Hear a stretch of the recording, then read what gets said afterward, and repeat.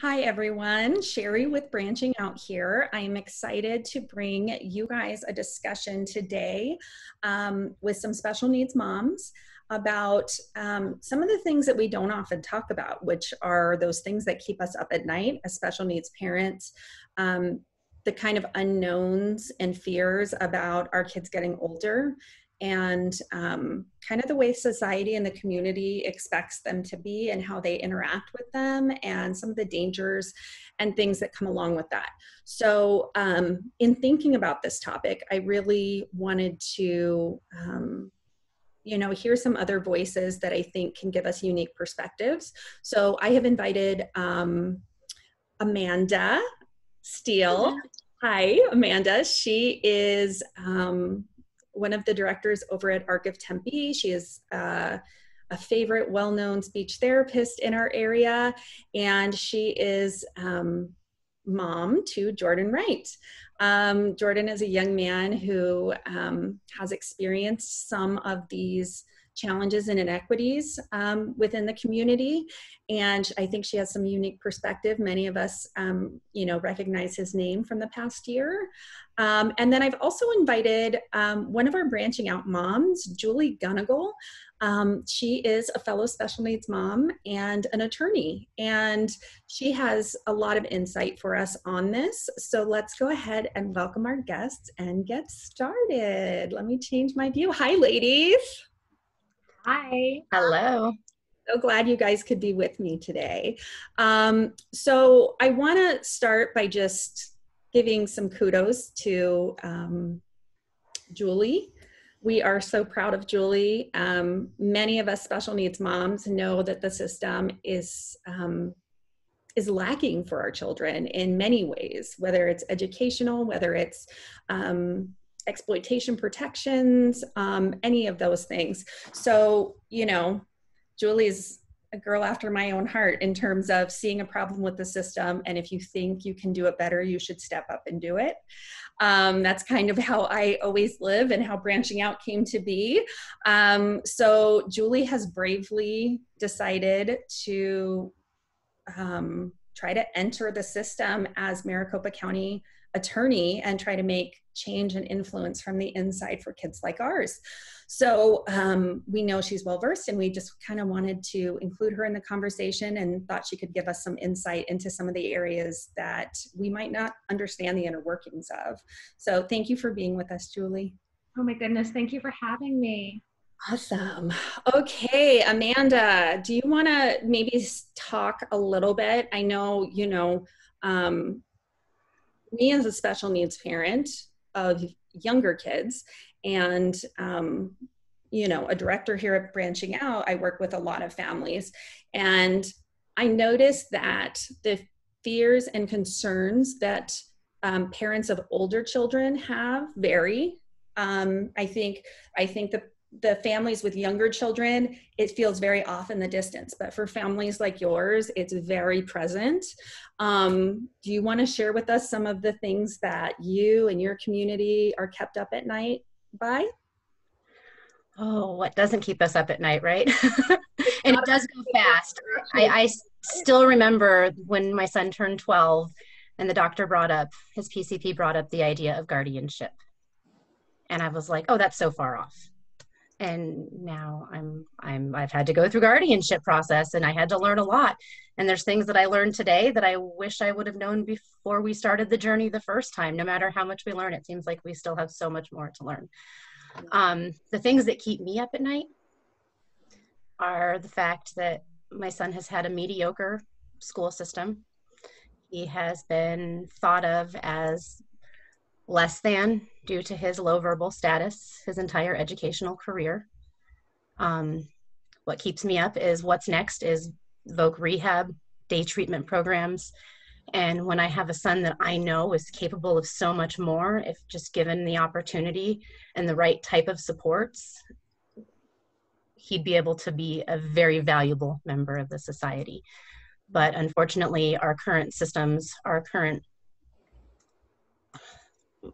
opportunities that are provided for our young adults that are entering they lack in every area that leads them into day treatment programs, that leads them into continuously being excluded, that leads them into continuously being put in positions where if they are put into the community, they spend their entire times, like my son, in a self-contained environment, and now he's 20 years old and has to go into the community, and I have to worry about someone understanding that some of his behaviors are not what people consider normal, but it's actually what helps him. So these behaviors have led him to having police interactions, and if my husband wasn't around, it would have gone very negatively.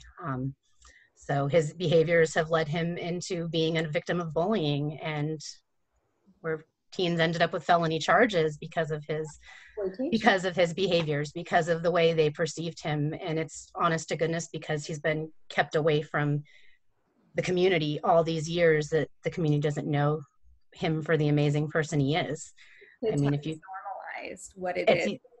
It's exactly right. If you could just normalize it, because when he walks into a tournament for Special Olympics and he comes doing his stim running and happy as all get out, he's not looked at differently. But if he were to do that in a place in the community that's not familiar, some would possibly think drugs, mental health. They would not go to automatically assume this child is releasing the energy that he needs so that he can go perform at his very best when he goes into that building.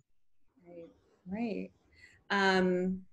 You know, I hear a lot of concern about exploitation with these kids, and you know, with our girls a lot. We live in, you know, and our boys too, but we live in a state that is kind of a hotbed for trafficking. We know that these kids are so much more vulnerable to predators of all kinds. And I mean, your situation with Jordan this past year, I would consider that exploitation. Absolutely. You know, as well, even though, you know, they were his high school peers and, you know, maybe they didn't have his hands on his body, but he was exploited in that situation. And that's a huge fear for all of us too. One thing I've thought a lot about as a mom with my most involved son, as many of you know, I have 3 DDD kiddos. My one son that is most involved, I often am really thankful that he is of small stature, and that's going to, as he gets older, be an asset for me to be able to help manage him and keep him safe. But a lot of parents have sons like Jordan, who's a tall, strapping young man. And I've had lots of worry over the years about, you know, what looks like when your child is having a meltdown in the store. And I know, Julie, we've had these discussions about Julie's son and some of his, you know, more notable meltdowns. You know, it looks like a 7-year-old is being a brat in the store, and people kind of roll their eyes or, you know, make a judgy look and keep on going. But when your 22-year-old is having a meltdown in the store, that can very much look like assault. Absolutely. Or like you said, someone on drugs or something like that, who's, you know, throwing cereal boxes on the floor. And, you know, if you're trying to apply deep pressure, it can look like he's mauling you. You know, and so that's something I think most of us moms get really concerned and fearful about. And so I don't know, what are some of the things that keep you up, Julie? Yeah, you know, I think the thing that bothers me the most is that I see a society that doesn't value my child and the amazing things that he can bring to this world. Right.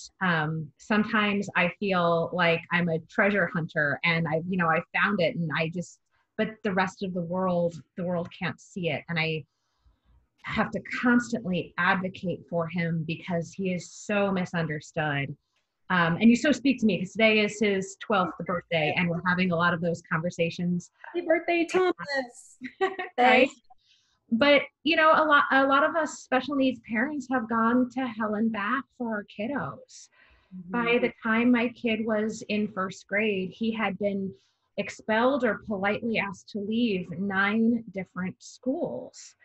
And to this day, it gives me anxiety to fill out the spirit shirt form, because that's when it would happen, right? As soon as those spirit shirts arrive, would be the conversation about, oh, I don't think this is a good fit, or we don't understand this behavior, or that's so strange that it doesn't happen at home because it's happening here at school. And the other thing that really bothers me, that I know we've talked a lot about, is how difficult it is to advocate for your own child. So I'm an attorney, and this is something I'm passionate about. I take these cases, I go into IEPs and MET meetings and help explain the misunderstood children of the world and help them get the services that they need. And I can tell you, the least effectual I have ever been, and the case that has kept me most up at night, have been trying to advocate for my own children. Yeah. It's just so very difficult to do that. So it's going to be an ongoing project to fight for society to understand the misunderstood and want to keep our children, safe from exploitation. But I mean, gosh, there's so much to just unpack there, right? We know that our special kids are disproportionately likely to be victims in the criminal justice system when they are victims. We know that the criminal justice system often doesn't charge or appreciate them, and as a result are less likely to seek justice on their behalf. I'm also very concerned that my child would one day, that meltdown in Costco where he's kicking down the cereal, and would erupt into a criminal justice event where police to show up. And I'm also really concerned about how he talks to officers. Because my child is also very suggestible and a people pleaser, and a big issue in this system. Watch Making a Murderer on Netflix, the Brandon Dassey thing, and just we're like, oh my gosh, that could be my kid. Because I can tell you, with one of my sons, if you tell him he did something enough times, he will tell you he did that. His brother, his brother, they're 6 weeks apart. We're an adoptive family. He's figured that out, and he'll tell him enough times, you're the one who did that. You're the one who did that.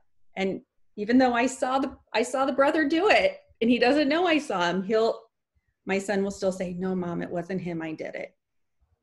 And he believes it enough if somebody tells him. So that's terrifying. Yeah. Speak to that a little bit. Yeah, gosh, it's so scary, and it's an opportunity that we really have to better educate. Our kids can be educated to an extent, but man, it's really got to come from prosecutors. It's got to come from law enforcement. We have to build healthy and safe and sustainable relationships between the special needs community and law enforcement, because we know it's everybody's worst fear, but for many, it's an inevitability that we would one day end up interacting with that system. Mm-hmm. Yeah, because statistically, kids with special needs are much more likely to interact with the criminal justice system, right? And that's what you were sharing with me?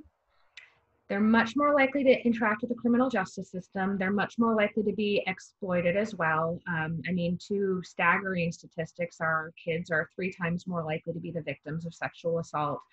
They're 8 times more likely to be the victims of theft or robbery. So and those are just 2 of many, many offenses. So, part of the problem is too, justice writ large. When you have a suggestible child like that, it's not just that they're more likely to implicate themselves, but man, to implicate another person or a wrong person or incorrectly identify someone is a really big risk. Mm-hmm. But it's also a really big risk that they won't be understood, and some of the behaviors that are normal to them and normal to us as special needs families won't be understood by the system, and will be thought of as signs of of fabrication, or signs of unreliability, and that's a really big risk. Yeah, we've talked about, this is something that kind of always comes up in my discussions with families and sessions with families, is that for whatever reason, mothers are often not heard. That even when we do advocate and speak up for our children, we are not heard. Whether it's in the school system, whether it's in the healthcare system or the legal system, we aren't really acknowledged as the subject matter expert on these people, these young people, our person, we know them better than anyone. We have watched every intervention happen. We have worked with every type of therapist that has come through. We have seen what works. We have been the consistent care provider throughout their life. So we are the most likely to know what makes these kids tick and how to understand and decode behaviors and things like that. But we're often seen as over emotional or, that sort of thing. And our voices aren't given a lot of credit. I see that often in my work with families where, I will work with an entity, whether it's, educationally or medically or whatever. And I will just, parrot what mom said in a letterhead email, and it suddenly is heard. I will share the same things that mom's been saying for 10 years, and it's suddenly heard somehow by an outside person. So that's probably a big challenge for all of us in terms of making change within these different systems. It's hard to be heard, right, Amanda? Absolutely hard to be heard. As I grew up having a child very young, as I have a 20-year-old, as I grew up way later, 2 years ago, I handed a 1,200 word document to be added to Jordan's IEP on everything everything they were not putting into his IEP, all the stuff and all the successes that we were seeing at home, all of his outside community activities. And I was told by the special education director that no one's going to read this. You need to take this and cut it into at least maybe a quarter of what this is, because no one's going to read this. But this is him. These are his accomplishments, his goals. I broke it down into each different self-help area, academically, and I was basically told, no one's going to read this. We're not going to put this on here. And that's even an option, right? To just that was the parent input. You have to put that on there. Just choose to not read the briefings, to not read the information that's so valuable to understanding who this human is, who this person is. He's more than just the deficits and the interventions, right? Exactly right. Yeah. So Julie, let me ask you, you've been very active in the community, for years in terms of parents' rights and, healthcare and school system. So you've kind of worked on tackling those areas of concern. What is it about county attorney that you're hoping to do and accomplish, and what kind of motivated you to tackle that next, I guess? Yeah, when I look across Arizona, so my background in past is I'm a former prosecutor of politicians. Okay. Right. And as I was going down to the Capitol and, advocating for our kiddos in our monumentally underfunded, public health and public school system, I was just shocked with the corruption that quite honestly happens. And I look at that as the big problem that we can solve here in Arizona. And I just see this office as the intersection of the big problems. It's not just being able to tackle that and, free up those funds to provide transparent government that actually cares about our kids. It's also how these kids interact with the criminal justice system. So to give you a couple of ideas about just where this intersection lies, I have handled so many cases for dyslexic students. This is a population that in Arizona for the longest time wasn't receiving any funding. There was no standardized screening. And we really need to be looking at this group of kiddos and providing services, because guess what? 50% of those who are in our adult prisons have dyslexia. It's almost that we need to start looking at this particular learning disability as an ACE, right? It's shocking. It's shocking how overrepresented kids who would have qualified for IEPs and kids with IEPs and 504s are represented in our criminal justice system. It's absolutely disproportionate in our juvenile system, how many have an intellectual or developmental disability. I would also note that also overlaps with academic aptitude as well. We know when it comes to giftedness, for example, 3 to 7% of our students are gifted and are not having their needs met. Guess what? They're between 15 and 25% of our high school dropouts. And again, disproportionately represented in the criminal justice system.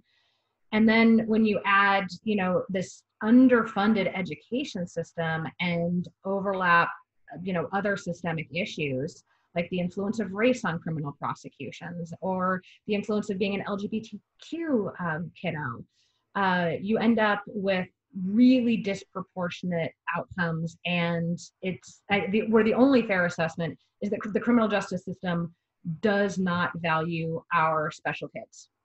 It doesn't. And that's the big thing that we can change. So what is, when you see the current situation in Maricopa County in, that office, do you have a good sense of where the breakdown is in terms of connecting with this population and maybe the motivation to understand and train better on it? Yeah, I mean, let's be real. My kid is 12, and while I am the subject matter expert on him, it's taken an awful lot of time to understand him. And I'm not even going to fully claim to, fully understand not just, my kiddo, but so many of the other children that I've represented throughout, like, for example, the education process. It takes a lot of time and it takes a lot of understanding. And that's, in my view, the biggest breakdown. One of the things that this office has done, for example, they did a training for their prosecutors on mental illness, not the population that we're talking about, but, tangentially related. And the take that the office had was that people were faking it. And when you have an office that's that not committed to understanding the population that it claims to serve, you end up with some of these big breakdowns. I know throughout my career, one of the cases that stands out is I used to prosecute child-on-child sexual offenses in Indiana. And I once had a child who was the alleged victim in a case. He was 7 and he had some profound language issues. His pragmatic speech, which is a word I learned far later in my career, was the issue. But I had the resources available to me from a fellow, advocate who had a special kid who was able to teach me how to ask the questions that I needed to ask of him to be able to best represent, him in court and get the conviction and get justice and accountability. So as I'm looking at our system, it seems to me just to be a misplacement of priorities. These kids in these cases take time and they take expertise. And when your bandwidth is filled with nonviolent, low-level drug offenses, instead of focusing on this really important population and giving them the time and the bandwidth, that's where you're going to end up with a big disconnect. Okay. So it's really just, for most people, I feel like the world doesn't understand our kids, but if given the opportunity to engage with our kids, people tend to understand and be more invested. And which is why at Branching Out, we work so hard at community inclusion, because I'm all about planting.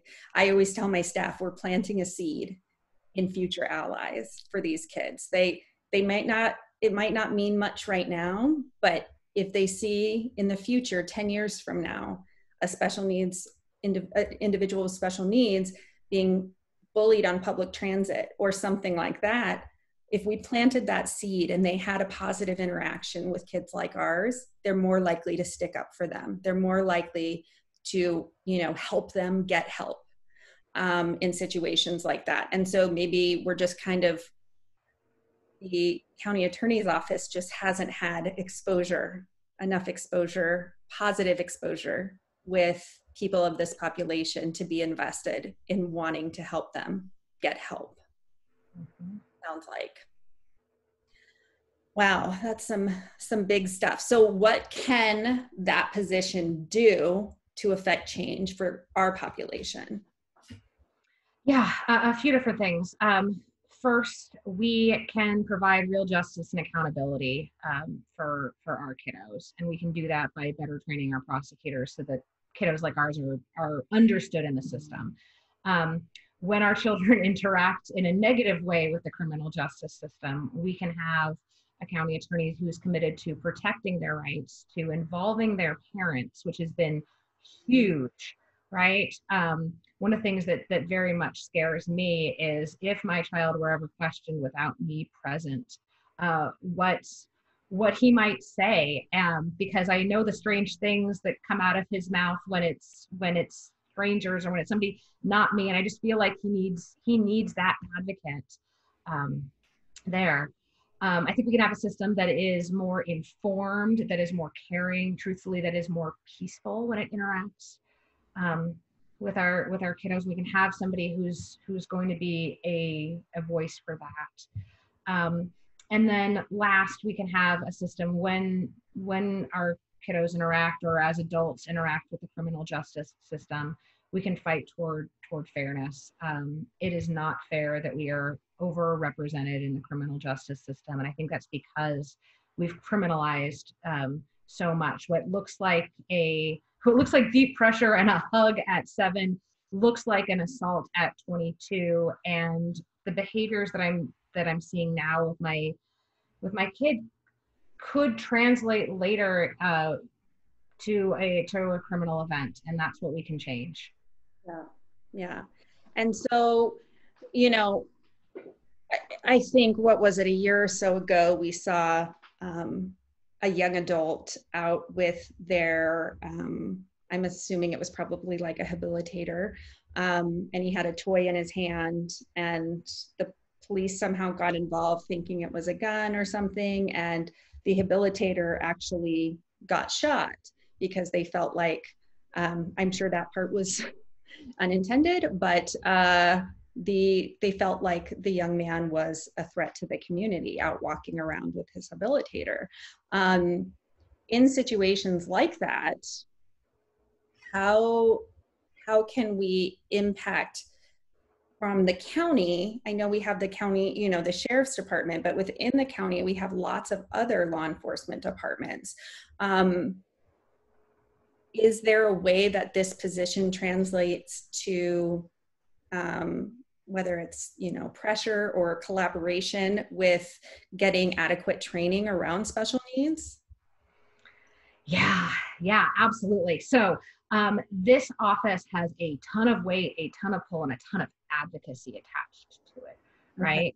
Okay. It is not your chief of police, but it is a real voice for justice. And when it comes to justice, one of the things we can advocate for is a lot better training at our different police offices. We can also advocate for accountability for those officers, mm-hmm. right? And that's the thing that in my view has really been lacking. Arizona had a spate of police and officer involved shootings. In fact, Phoenix was number 1 in the entire country when it came to officer involved shootings. This office charged out of, over 2 years of record-setting shootings, charged a single person and wasn't able to get a conviction. Mm. So I think it has to be education, but it also has to be education coupled with accountability. Because if there's no accountability surrounding it, then there's no teeth, and we're going to continue to see the status quo.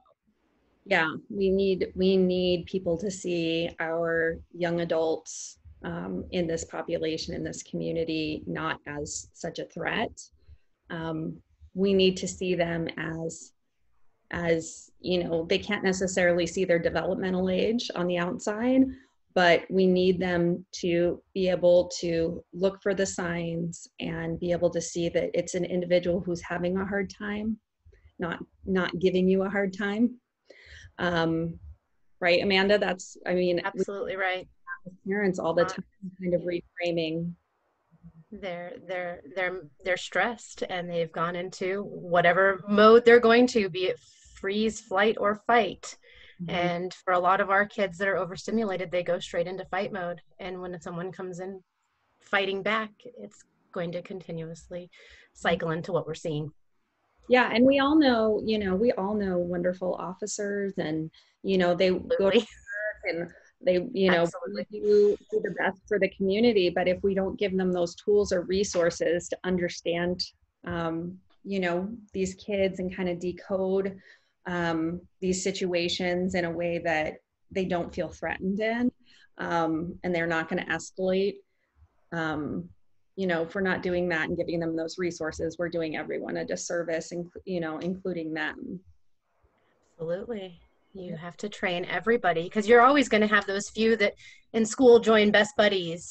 So when they're adults in jobs, there are so many law enforcement torch run officers that my family has gotten to know. And my son has a lot of respect for police, and we have taught that. And we went years and years having him introduce himself.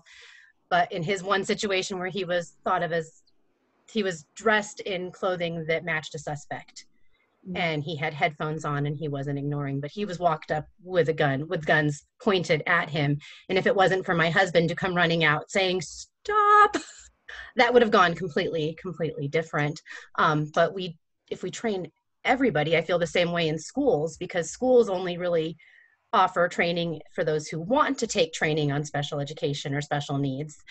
Tempe Union, where my son is at, they brought in training, but 60% of the people in that classroom were special education teachers that were learning about special education training. So I think it should actually be mandatory that everybody has some form of training in not only mental health, but developmental health. Yeah, and for those families who are joining us who aren't familiar with Jordan's situation and the monumental efforts that went in to getting it the attention that it needed, I have to commend you on your advocacy and the tirelessness that went into getting pressure on the powers that be to make them finally do something. Yes. So share that a little bit with us. Absolutely. So do you want me to start at the kind of the beginning of what happened? Tell us what happened and kind of how much support you had to rally to make this go anywhere. Okay, absolutely. So November 15th, 2018, I received a phone call from my son's school saying they needed to talk to me, that I needed to come in. She refused to give me any information on whether he was safe, if he was okay, just that I needed to come in. So I canceled my session, went to the school, and I was shown a video.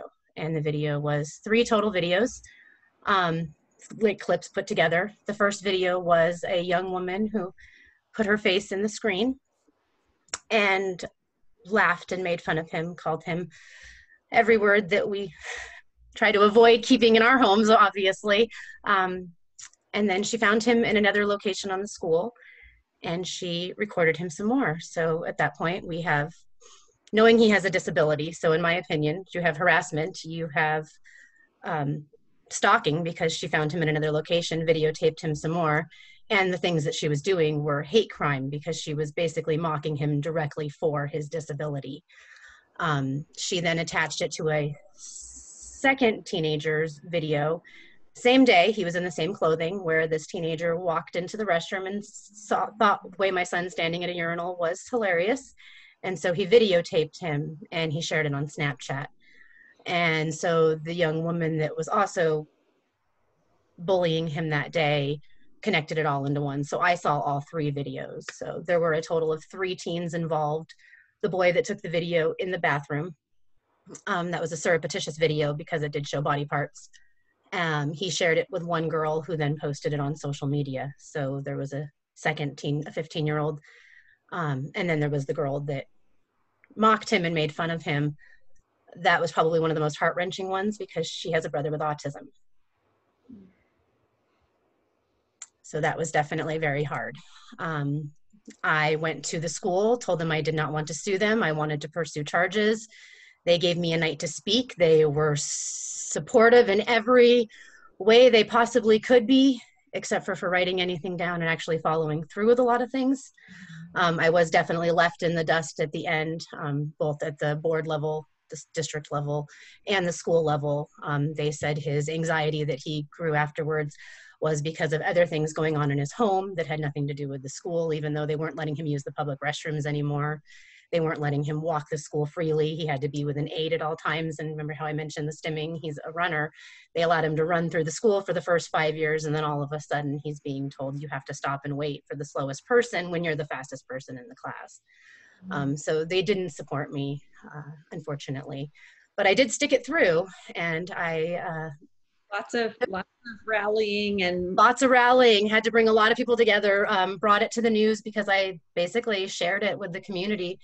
The school obviously did not want that to happen, but I wasn't being listened to. I mean, the SRO officer at the school handed me a card and said that someone would be in touch. He was absolutely no support whatsoever after that. He doesn't even look me in the eye when I go to the school.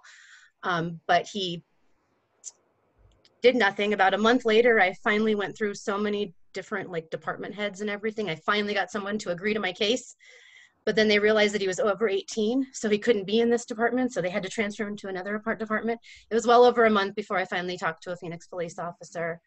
And then in January, after it had been transferred through 3 different police officers, I got an email saying she had put it into the court system, that they were pressing charges, we were gonna go forward. And in April, I was told that they still hadn't done anything.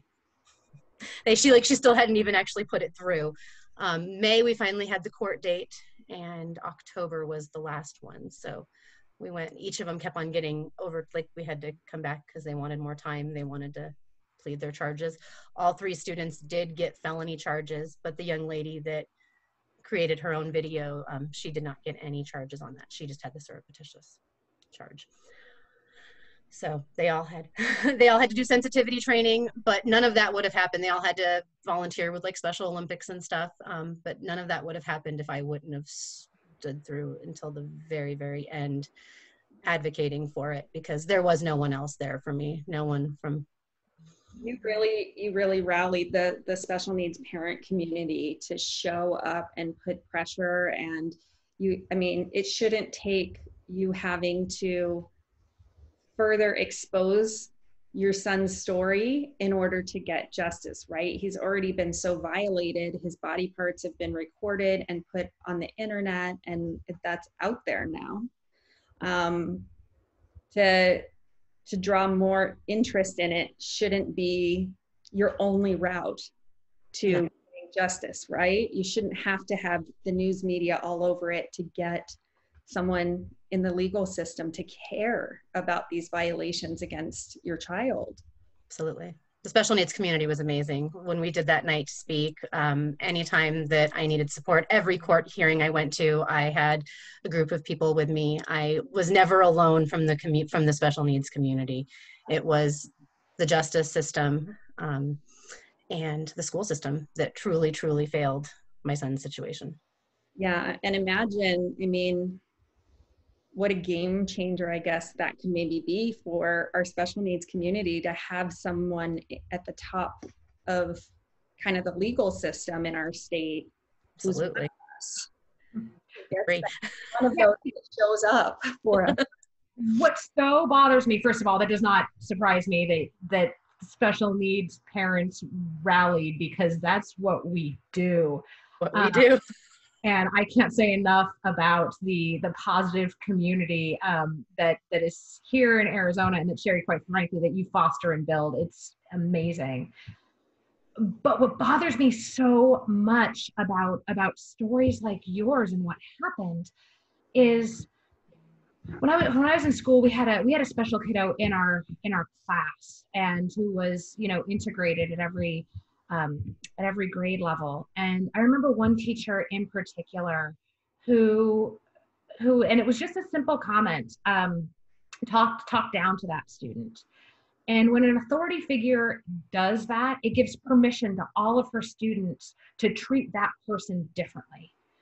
And when I hear that there are instances in our justice system where, you know, something needs to be, it needs to be acknowledged and there needs to be accountability tied to it, when there's big gaps like this, it gives the rest of the community the idea that it doesn't matter, that it's somehow allowed, that it's okay to do this to these students. And I mean, that's in my view, even the greatest harm is the possibility of a repeat now that the community has seen that that these students are treated differently. Right. That's a really good point. A very good point. Man, some heavy stuff. So tell us, just so people know, you know, a lot of parents are really bogged down with COVID and their kids' programs being canceled, and they're just kind of keeping their heads above water. For those who are interested in wanting to help, you know, a member of our special needs community be part of, you know, in leadership and being a voice in our criminal justice system, how do we get involved? How do we help? What should we be looking for in terms of you and, you know, helping your voice be heard? Okay. Yes, absolutely. So there's going to be a ballot in your mailbox. If it didn't arrive yesterday, it'll arrive today. And voting in this election is really important. One of the things that's happened in this office is that we have had the status quo for a very long time. This is traditionally not an office that anyone has ever really contested, and it's been in the control of, you know, a small group of insiders for more than 40 years, actually. Moreover, we have never elected a mom to this office. And I think that unique perspective matters, especially when our juvenile justice reform system is just so in need of someone who understands. And especially when we have a school to prison pipeline, and like I've seen, you know, how my kid would have been filtered through that pipeline. We need somebody who's going to do something about it. So you can find more about me and the kind of campaign that I'm running at Gunnigle2020.com. And, you know, every voice needs to be heard. We love having volunteers, and we have spaces for you if you want to make a big difference really fast, and do it from the safety of your own home. Please check us out, Gunnigle2020.com. So you're a special needs mom. You're the only mom running, right? The only mom on one side of the ticket, and I'd be the first woman and mom ever elected to this position. Wow. Which, by the way, our county leadership, so Maricopa County is the population of New Jersey. It's huge. It's 4.4 million people, right? And in our executive county leadership, we have no female representation and we have no mom representation. And this is something that happens truthfully across the board. When you look at who's elected to Congress, we don't elect moms, especially moms of young children. For whatever reason, we're more than willing to elect dads, but it's one of the reasons why, you know, we don't have a fully funded education system, because those who have skin in the game aren't at the table. It's one of the reasons why we don't have parental leave. We don't listen to our moms. It's one of the reasons why when encountering the criminal justice system, moms are invisible. We have no voice in the system. Right. Yeah. So here we go, moms. Yep. Moms unite. The plate again. Here we go. Right. Just got to be loud and fight for these kids, because, you know, nobody else is, and if we don't, who will? Right. So yeah, take a look, guys. Your mail-in ballots should be there, and, you know, we're just really proud of one of our branching out moms for taking this kind of brave and selfless step to step away from, you know, a successful career in the hopes of making a bigger change for all of the kids like ours. So thank you for sacrificing your time and putting so much heart into this. And thank you for sharing your time with us today. My pleasure. Thank you both so much. All right, guys, we will go ahead and put a link for you to learn a little bit about Julie. You know, we're not, our agencies, mine and Amanda's, we aren't politically affiliated typically, but we do really like to support the families within our community that are working hard to make a difference, regardless of, their affiliations or whatever. So this is huge that a special needs mom is really running this far with the baton for us. So we felt like we really wanted to understand better what this was all about, and how we can help and how we can support, make a difference for our kids. So thank you all for joining us. We'll be seeing you all soon. Thank you, ladies.